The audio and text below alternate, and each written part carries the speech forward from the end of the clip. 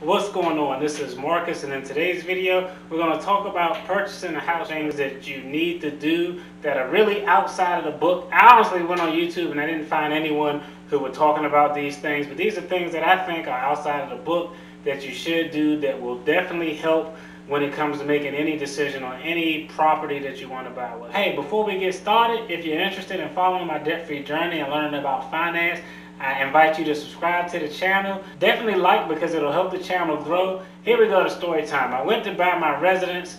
I looked for, we looked at a few places. I think the good thing was, typically I don't honestly care about the residence. I mean, I don't really care about the countertops and all that. As long as it has this particular amount of space, this many rooms, and I got a place where I could get the hell away from everybody. As long as it got those things and it falls within the price range, everything else is completely up to her. You decide as you see fit. I'm really not too worried about it. As we were looking through properties, we already went in knowing that, hey, we're not really going to fall in love with any place because we may keep it for 5 to 7 years. We may convert it into an investment property. We really didn't know.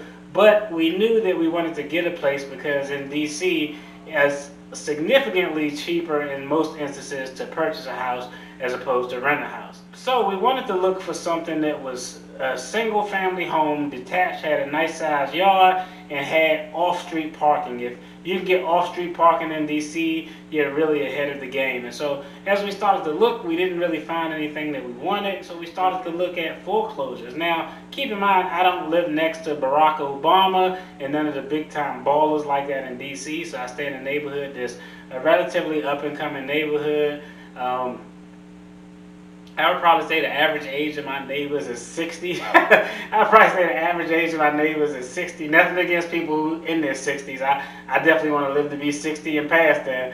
But it's a relatively decent community. Every now and then you get a few stragglers that may walk by, but for the most part, there's really no drama. We had no instances of issues of crime or none of that stuff. A lot of people move to DC and they hear these stories from these old school people who lived in DC in the 80s, or people who aren't from the city, so they really don't know the landscape of DC, so they always say move somewhere to Maryland and move somewhere to Virginia.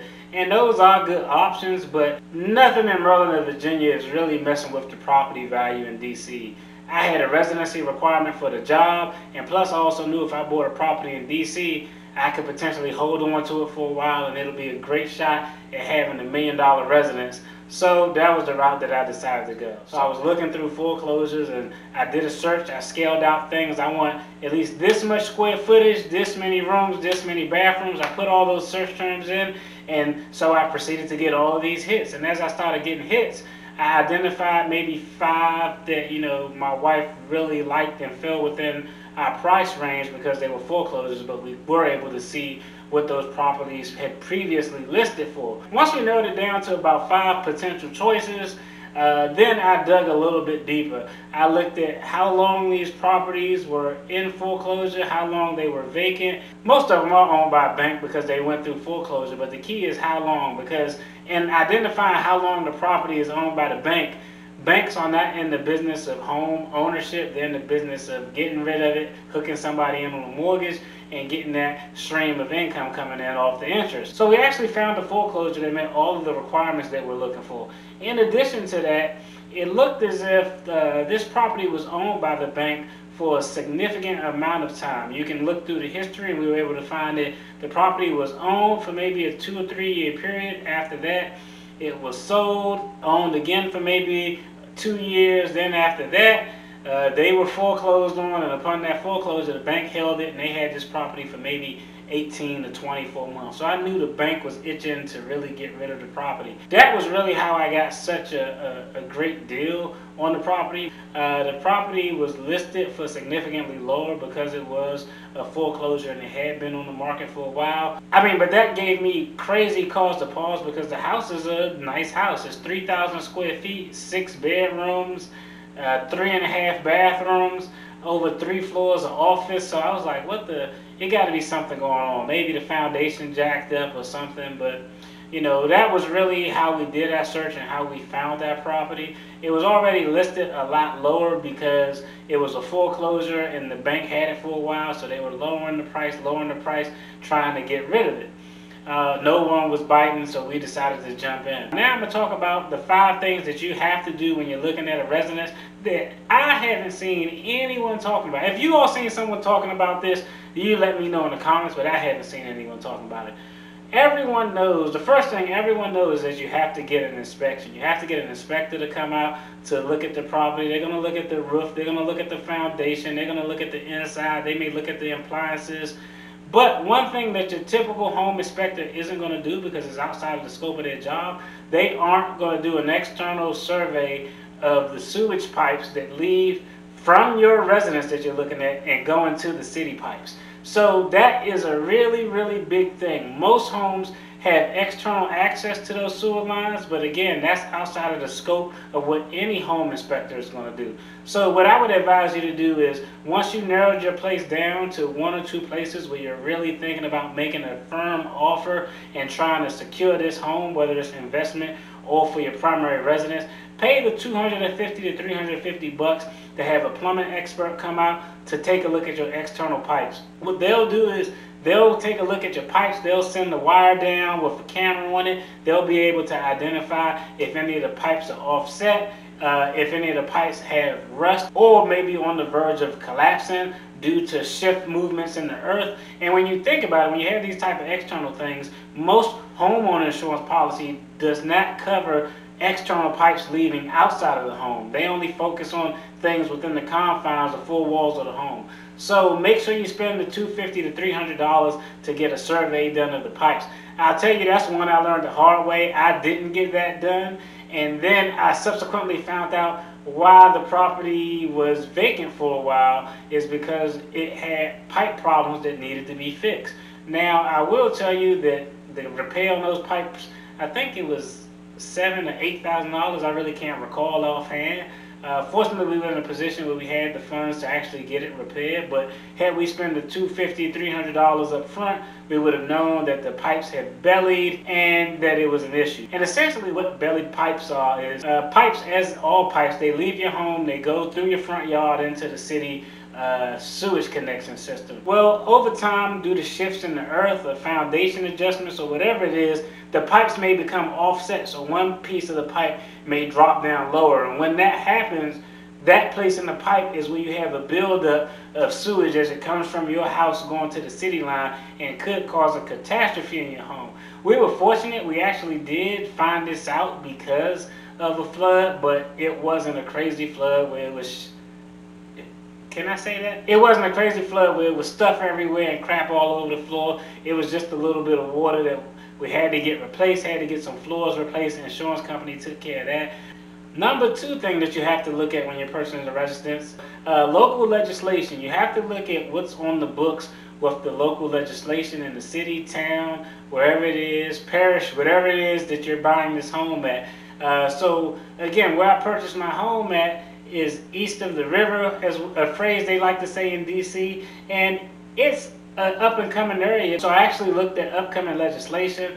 I saw that they had plans in place to do a lot of development in this particular area with regard to adding residential housing, commercial property, movie theaters, additional grocery stores, even plans in the work for a hospital. So I knew that in a 4 to 6 year period, the development of this area was going to go up greatly, which would increase the property value. So that was definitely a big thing. You have to look at the legislation that's out there. A lot of times they have plans already in the works for those particular districts. You can reach out to your local elected officials. They'll be able to tell you what plans they have and they want to put forward in place over the next 2 to 3 years or the particular length of their term, and that'll give you great foresight into seeing how your property value is going to increase if you do decide to purchase this home. The number 3 thing that you have to look at is any permits that were made on file with the city.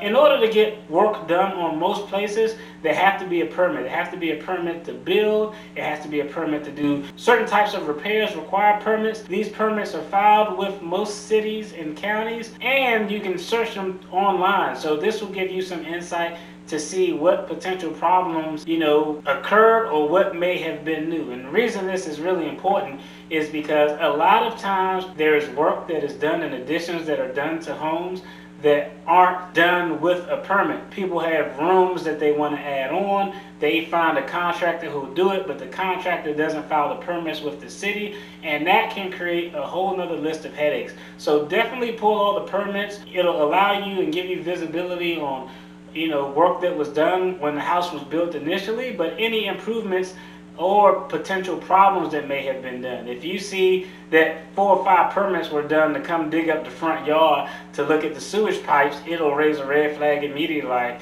alarms, spidey sensors should be going off in your head to tell you that this may be a problem down the road. So is this something that I want to actually invest my money in? Yeah, so you have to take a look and check out those permits. I had a vacant lot across the street. I was able to pull the permits to see what type of permit they had, so I knew what type of structure they were going to build. It was either a single family home or a duplex, 2 homes with 1 shared wall, which I was fine with. But if I would have looked and saw that the permit had a 10-unit condo, no bueno. That would have been no good, because y'all going to mess up my parking situation out front when I don't feel like pulling in the yard. So that would have been problematic. The next 2 things are I'll mention them and talk about them jointly because both of them are important. So the first thing is you have to contact your local city register of deeds office. Now, when a property is being built, they have to file paperwork, the blueprints, with the register of deeds. They'll file that paperwork. So the city or the county will have on file the original blueprints of the property,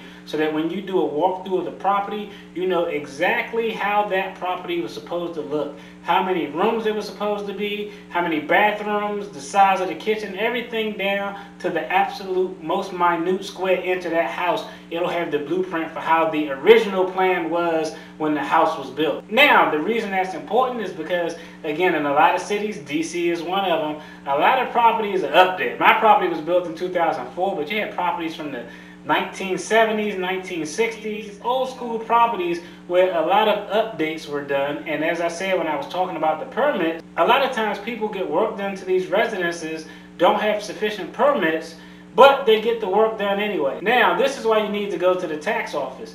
And I'll tell you, this is a great example. The reason you got to go to the tax office is because you have to see how that house was built for tax purposes over the past few years before you buy the property. This is how number 3, looking at permits on file. Number 4, getting the original blueprints to the register of deeds in the city or county.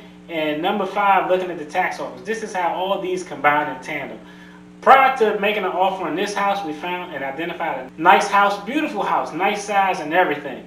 And so we thought, oh man, we definitely gonna put an offer in for this house. And this house had, I think, 5 or 6 bedrooms, I can't recall. But it was a 2-floor house. You know those houses, you walk in the house, you had a stairwell, and you can go downstairs or upstairs. So that was the type of house this was. This house had 5 or 6 bedrooms, 3 were upstairs, and the downstairs was amazing. It had a basement, a huge lounge area, and it had 2 or 3 bedrooms there. The first thing I was doing in the basement, I knocked on the walls because I wanted to hear how the walls were built so I could find out if these walls were just walls for the purposes of making room or whether these was weight-bearing walls. You know, as I'm going through, the first question I had was, a lot of residences in DC are old.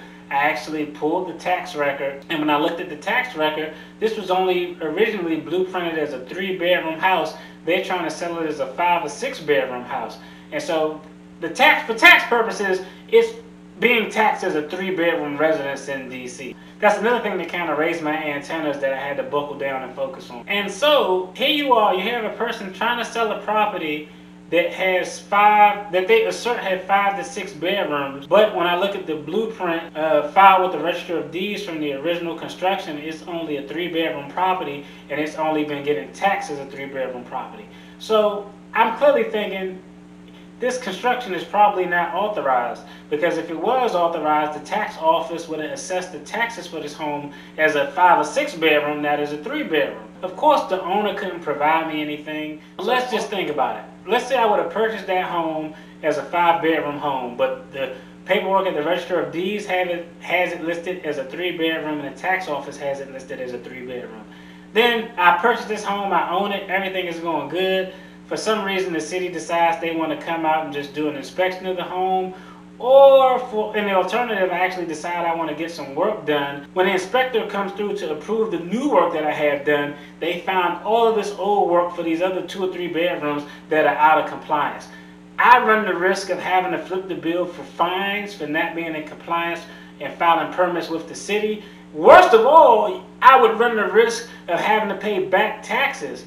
So hey, you had this place listed as a 5 bedroom or 6 bedroom, is actually a 3 bedroom, but you had these additional 3 bedrooms built that could give you all kinds of terrible tax implications. So you definitely don't want to do that. But that's an example of how all of these things come into play. These 5 things that I talked about, it'll help you save money, help you predict any potential problems or things that may be issues in the future. It'll help you evaluate the landscape of the neighborhood and the community. It'll give you the ability to do a fair assessment of how your property value will increase. So those are things that you really should consider. Let me know in the comments if y'all ever heard any of this, or am I just a little bit overzealous. I appreciate you all tuning in. Like, subscribe, comment. If you comment, I'm definitely going to get back to you. Thank you all. Y'all take care. Peace.